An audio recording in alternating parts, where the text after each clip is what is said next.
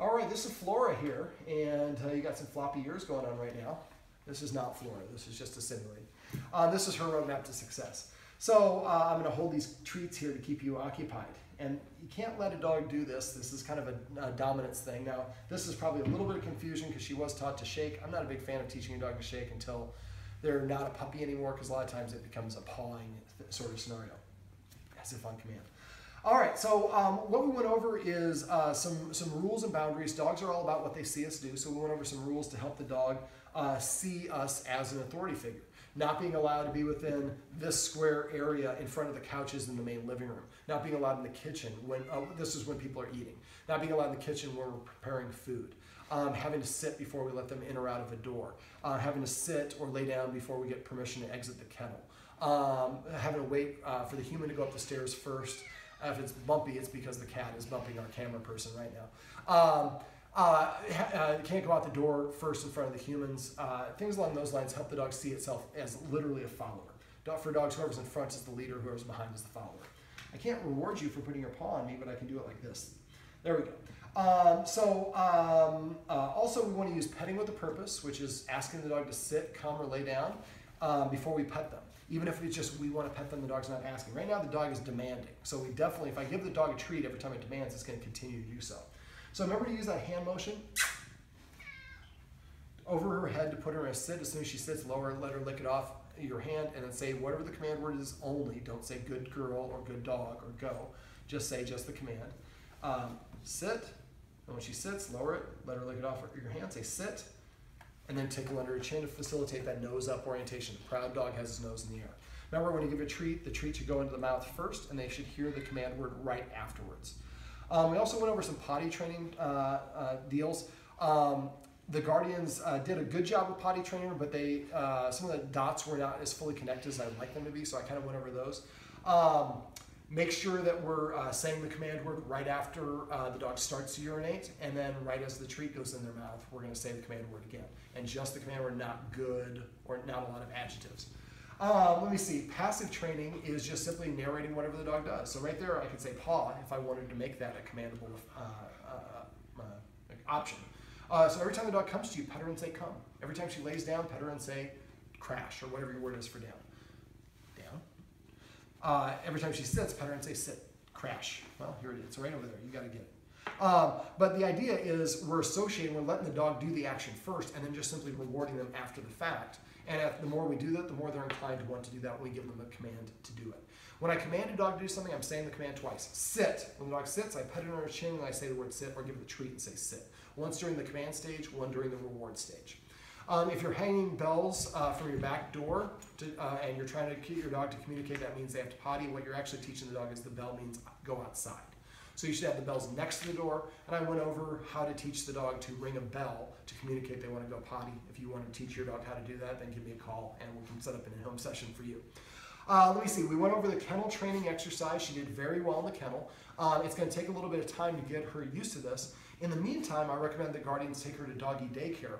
I also recommend that they set her up with a puppy playroom. If you go to Quest Ed, on like the second or the third page, if you click the start from the beginning, I think it's the second page, or the first page actually, is preparing for the puppy before you come home. And it's a picture of a puppy playpen in a room with what looks like wood floor. It's actually just simulated. But that actually has links to two different types of the puppy play fencing. One of them is for puppies that are small. She's already big, so you'd have to go to the bigger one, which is about 40 inches. It's a little bit more durable. I went through stuff off camera with it, but what we want to do is we're going to start feeding the dog out of puppy toys. This makes toys more intriguing to the dog because they distribute food. Dogs also spend a lot of time in the wild looking for food. It's a primarily important thing for them. So read that post about feeding your dog out of toys to increase their intelligence. The toys are linked to the bottom, and if you're doing a puppy playroom, you want to start off with those, because now we can be in the room without being in the puppy play area, put the food toys down, and she's nudging the toys to get the food out, and you're in the room, so she's still interested in doing it. After you've done it for about a week, it'll take feeding about 15 minutes to get through all those. And make sure you have several of the different types of toys, so it's different problem solving. After about a week, then you can start moving. Once you let her kind of get into the toys, once she starts distributing the food, then you kind of quietly step just right outside the way. Once she notices you're gone, if she panics, wait for a pause before you appear again. But better if you can set up a security camera like I talked about, so you can watch her doing it. Eventually, when we get to the point after about another week of this with us, her eating with us out of the room, then we start actually closing the door to the room while she's eating. So when she gets done eating, 20 minutes later, she might whimper or bark for a couple minutes, and then you don't come. Well, then she lays down, takes a little bit of a nap. And the toys that are in there should only be in that room. We should get some marrow bones. Those are great things to introduce. The first time she goes in there should be a marrow bone for sure. Or maybe that first time, maybe the second time. First time, just let her go in there, fill it full of all sorts of toys. Go to Amazon and spend $100, get all sorts of different toys. There is a post on Quest Ed about different types of toys, and so I'd suggest you go there and check that out if you need some suggestions. Get them from Amazon. It's a lot cheaper than going to Petco or PetSmart. And so the idea is we help her practice being in the kennel. The kennel should be in the playroom by herself. The kennel should be in there with the door kind of wedged open so it can't close.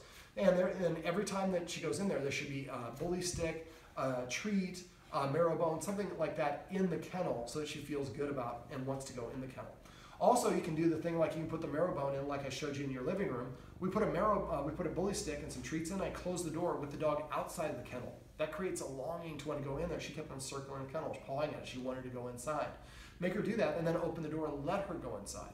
But when you're for the puppy playroom, like I said, most of it you want to just keep the kennel door wide open so that she can sleep in there and gets used to being in there, but isn't forced to be exclusively in there. Let me see, what else? I showed the Guardian how to use a martingale collar. They had a harness on her. Harnesses are designed for dogs to pull. Upping her exercise before we do the kennel training exercise, before we do the puppy playroom, if we're going to do anything we have guests over.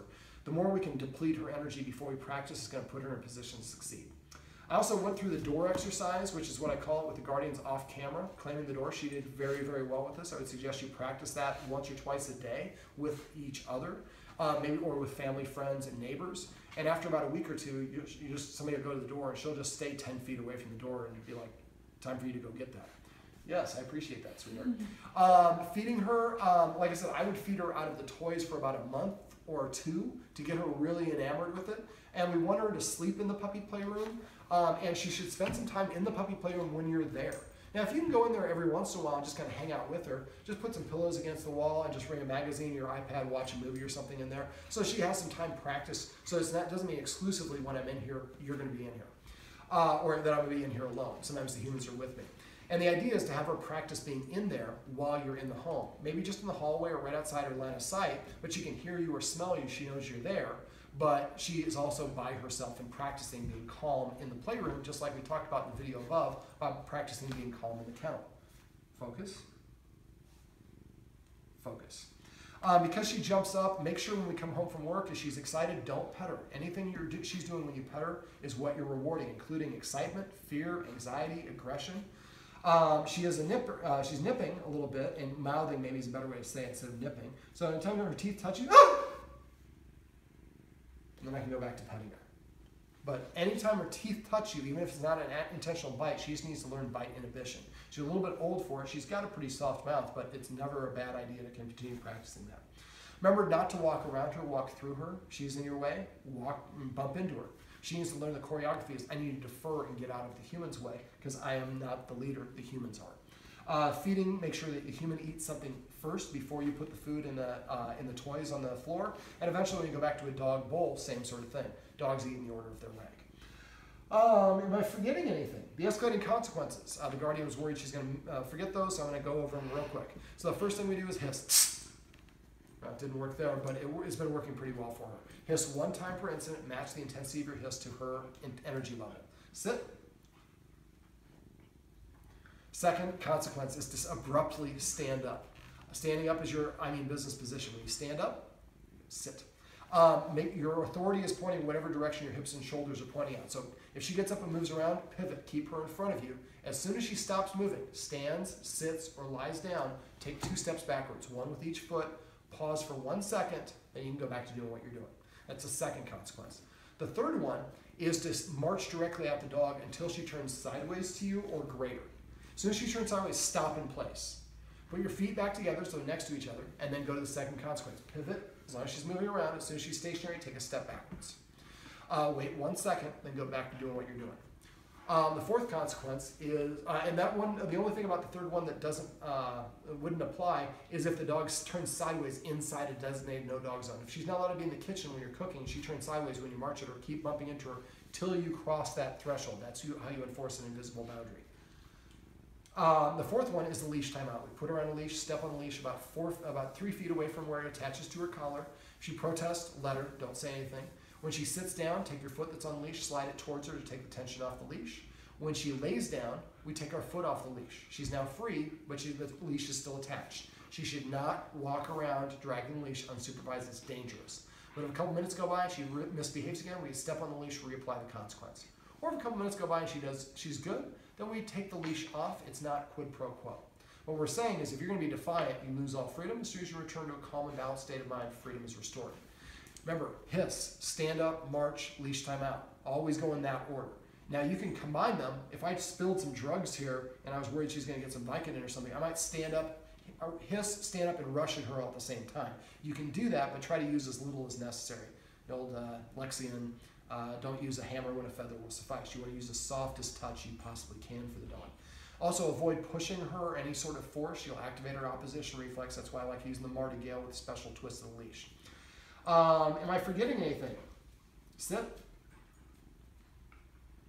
Well, when you come home, if she's excited, don't pet her. Ignore her. Just walk by her. As soon as she calms down, start reaching towards her. If she wiggles, get up and walk away again.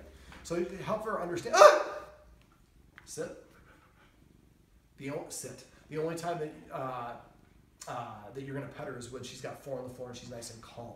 Now, if you make the yelping sound and she keeps on mouthing and biting at you, then a lot of times that's an indication she's tired and she needs a nap. So that would be my suggestion for that. Flora, turn around. Let's give good camera presence. We were just in Los Angeles, so well, I was, not you. Sit. Sit. This is Flora's roadmap to success. Remember, everything you do trains your dog, only sometimes you mean it.